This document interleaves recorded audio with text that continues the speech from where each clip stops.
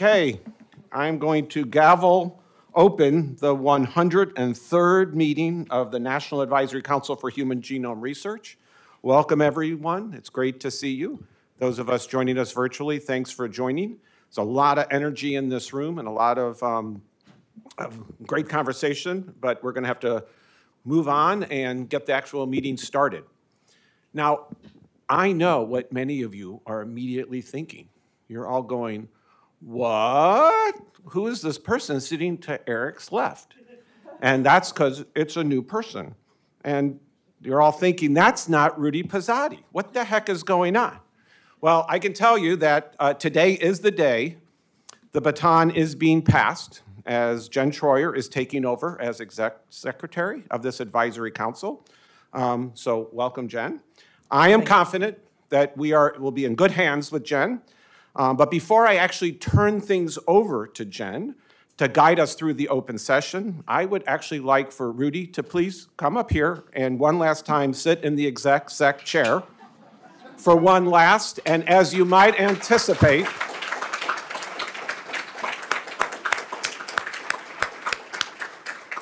you might anticipate it could be a little bit of an embarrassing time. And here, wait a second.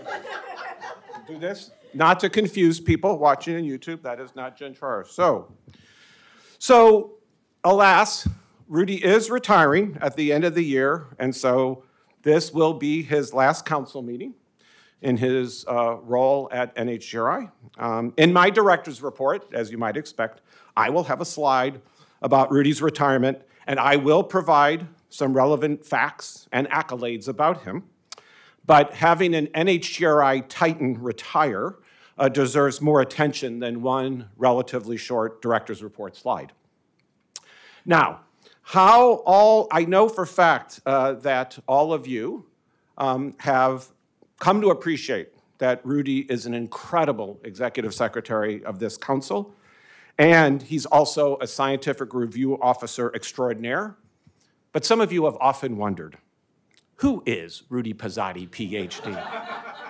So I thought I would share that with you along with some more detailed facts than I'll provide in my director's report. So I won't go back to the beginning, but Rudy earned a double BA in biology and chemistry from Indiana University, Bloomington, and a PhD in animal virology from the State University of New York at Stony Brook. In 1982, Rudy came to NIH to begin a postdoctoral fellowship under the mentorship of Dr. George Corey at the National Cancer Institute. He then received funding from the American Cancer Society and a postdoctoral fellowship, an F-32 grant from NCI to support his postdoc training. And during his postdoc years, he developed a rat model system to study how oncogenes could regulate the metastatic phenotype. Then in 1988, Rudy took a position as an associate member of the American Red Cross, Jerome H. Holland Laboratory up in Rockville, Maryland. And he actually received funding from the NCI as an independent investigator in 1990 to continue studying the genes that regulate metastasis. Rudy then came back to the NIH in 1992 as a senior staff fellow within the intramural program of the NCI. And his research focused on the regulation of the metastatic phenotype in a rat model system and studies designed to map genes involved in the development of prostate cancer in humans. Rudy then got wise, and he decided to join NHGRI. He decided to leave the laboratory and become a member of our scientific review branch. It was then the National Center for Human Genome Research. It was even before we became an institute. And that was 1996 when he became a scientific review officer. A year later, in 1997, our institute became an institute, and Rudy then became the chief, and I think part of the time served as co-chief ever since of the NHGRI Scientific Review Branch, a role where many of you probably first got to know Rudy, I suspect, where he shares responsibility for overseeing the review of all the grant applications and contract proposals assigned to NHGRI for institute-level review. Well, if you fast forward, I became director in 2009, and then by 2012, Rudy took on the role as deputy director of the Division of Extramural Operations, and importantly, came to this seat, becoming the exec sec of the National Advisory Council for Human Genome Research. You may recall prior to that was Mark Geyer, who served in that role. And you all know what an incredible job he has done as the exec sec at this council, setting a very high bar that Jen will, she will get there for sure. I have all the confidence, but it is a high bar. It is following some pretty big shoes to fill. So now, more than 30 years of service in the US government and 28 years of what is now NHGRI, Rudy has earned his retirement, and he is going to be retired at the end of 2024. So that's the Rudy Pizzotti story, but it doesn't give you enough numbers. We're data-driven scientists. So let me add to the story with some data. To start with, here are some numbers related to Rudy's NHGRI peer review service. Since he began working at NHGRI in 1996, Rudy has organized over 140 review panels. In that time, he's recruited over 1,800 people to serve on those review panels, and the total number of applications reviewed in the meetings he has organized is almost 2,000. The NIH database, by the way, seems to archive the data for review meetings held before 2010, and so that's not available for the analyses I'm about to tell you. But since 2010, the applications he has reviewed have requested more than $4.5 billion of support. That is the ask for the applicants, of course, not the actual, it's the ask. It's not the number of dollars that NHGRI actually awarded. I only wish we would have awarded that much. Rudy suspects that that $4-ish billion figure would be doubled if you would look at the data from the review panels he ran from 1997 to 2010. So it's just an astronomical amount of money, number of review panels. How you could possibly, I'm sure he remembers almost all of the 1,800 people and almost all of the 140 review panels.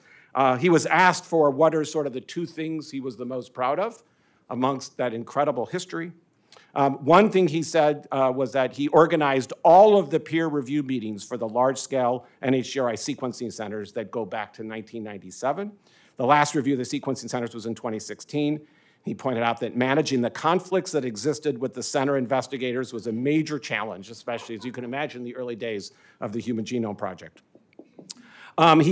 Second thing that he's highlighted, and I remember this well, and it was truly a Herculean effort, and he was amazing how he did it. He organized all of the H3 Africa Common Fund review panels that evaluated the U54 applications and the investigator-initiated R01 applications, the biorepository U41, and the bioinformatics center's U41 applications, and the R01 applications for ELSI research projects in Africa. You can imagine these reviews took place at times that were incredibly challenging. It took place in 2012 and 2013, but you can imagine conducting peer review of African investigators was really a challenging thing because it was the first time some of these people had written grants and certainly had dealt with the NIH system. So extraordinary how he did this. Now, I am so happy for Rudy that he gets to move on to the next part of his life journey. I am sad he's leaving. And I was sort of thinking about, and I'm sure many of you, there's so many words that could be used to describe Rudy. I'll just start the bidding. I would just say my initial 5 phrases for my interactions with him for many, many years. He is extremely wise. He has incredibly high integrity. He's overwhelmingly kind. He wouldn't admit it, but he's unflappable and calm through all sorts of circumstances, probably not internally calm, but he absolutely is unflappable. And most important, I think, in many ways, he's everyone's friend. I don't know anybody that doesn't regard Rudy as a friend. So we wanted to share some things to give to Rudy in saying goodbye, especially associated with this moment. Now, and one actually came, and I'm going to show you what they are. One came unsolicited. I had an idea for something. That's the second thing I'll give him.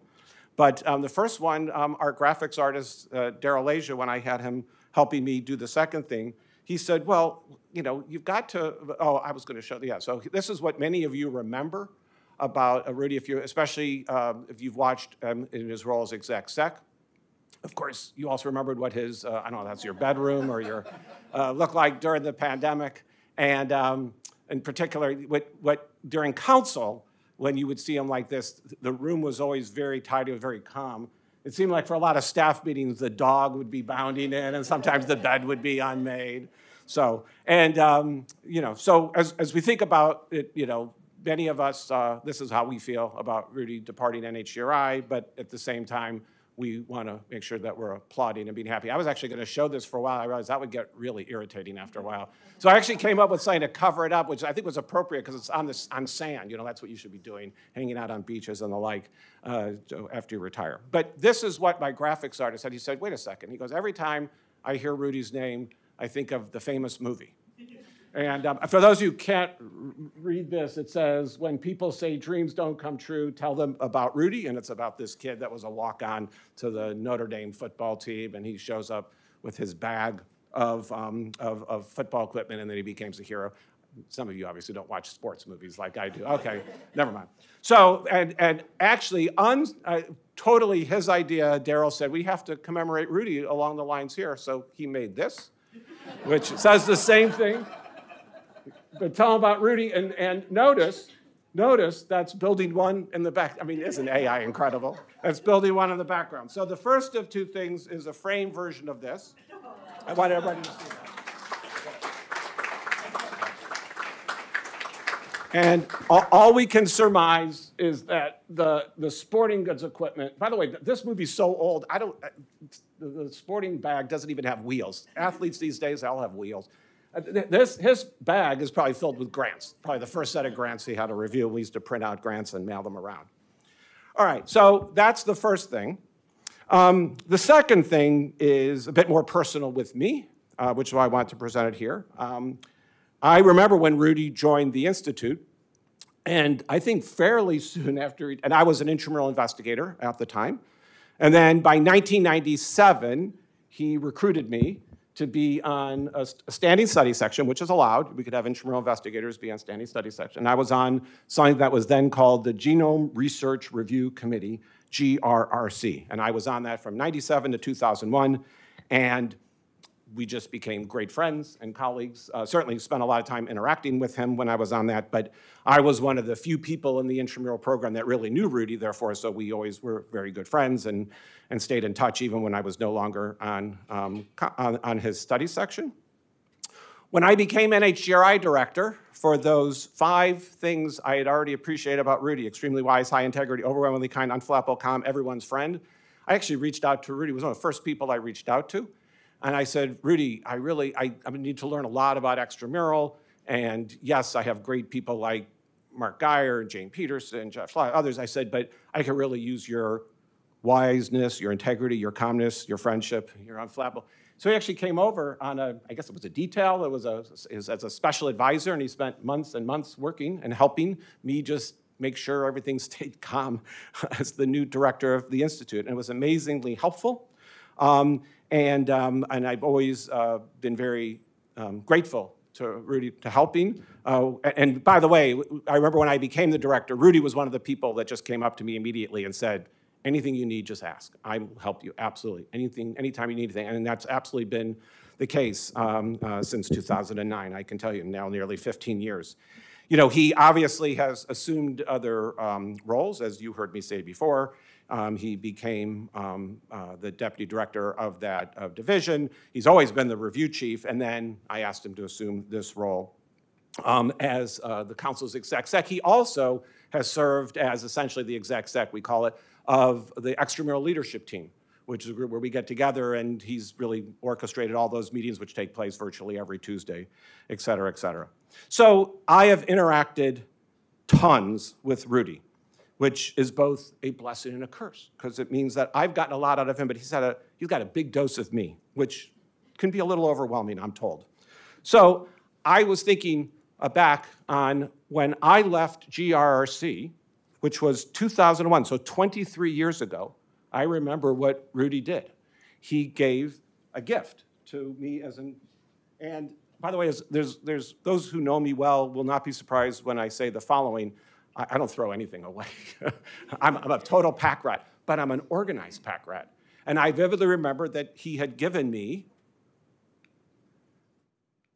this T-shirt, and it only took me since 23 years, I've probably gotten 300 T-shirts, right? All the swag at meetings. But I quickly found this T-shirt, and so you can see it there. It's right there. And what it says on it says GRRC, that's the name of the study section, low pay, long hours, what's not to like. And I still have this T-shirt, and I'm not giving it back to you because I keep everything. But what I did create, was able to create, was sort of a similar themed. It's like working with Eric. Low pay, long hours, what's not to like? And so now you get a framed version of that. So I just want to end by saying, Rudy, thanks for everything. You are absolutely been a joy to work with. This council, I know, has been, and by the way, and actually, I bet you any amount, I'm looking at the current council members. I know when I recruit council members, I give them a little bit of a spiel, and then hope they say yes. They almost always say yes. And I almost always end the conversation by saying, and the best part of working on council is you're going to deal with Rudy Pizzotti. And and a lot of people know Rudy because maybe they've served on a review committee, and that always seals the deal. I mean, it's like they're always a little hesitant to be on my, and I go, Rudy, oh, okay, it's Rudy's going to run it, that's fine. So I know what council members think of Rudy, and I know all the compliments I get. So Rudy, on behalf of this council and obviously the Institute, and we'll be dealing with your retirement at the Institute later in the year. We have you till December, but they only have you through today. So on behalf of this council and all the years of councils you've been serving, and all of those many people, thank you so much for everything you've done to help make sure this council runs so smoothly and is able to be maximally effective for the Institute.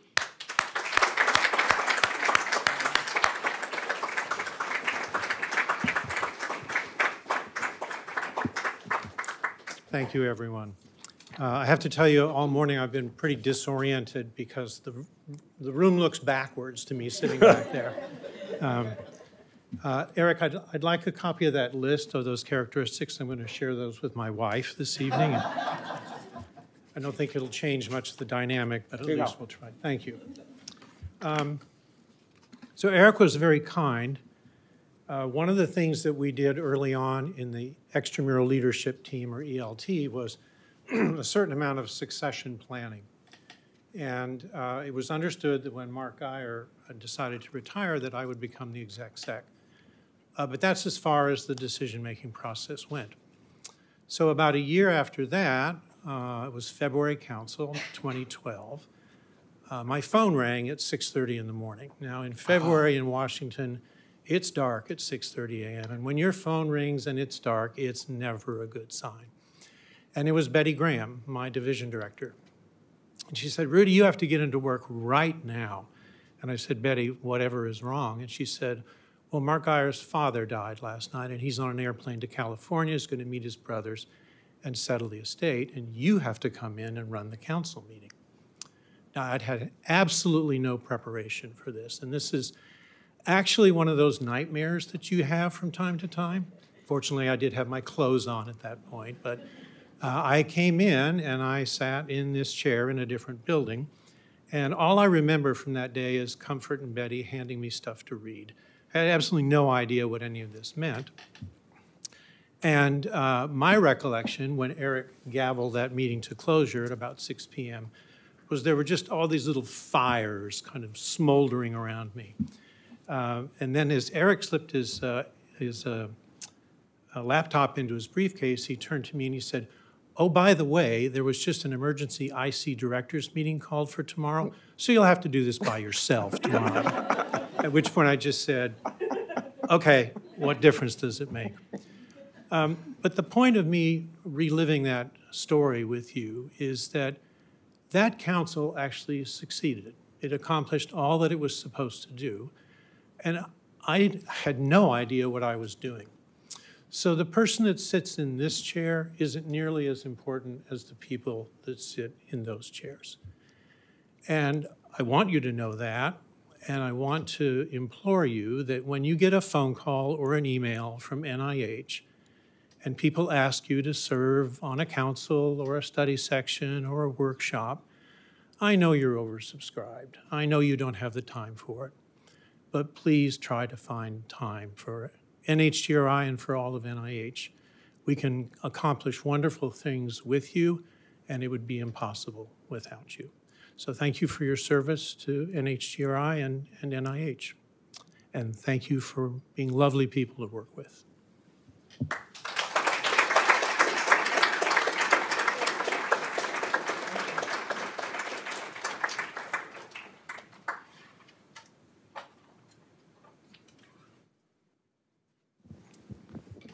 See how nice we were to you, Jen? We didn't do anything to make you not know you'd have to come one cycle early or anything. What a smooth transition. Yeah, what a smooth transition. So we're doing a little better with the succession planning here, and that I have backup if I need it.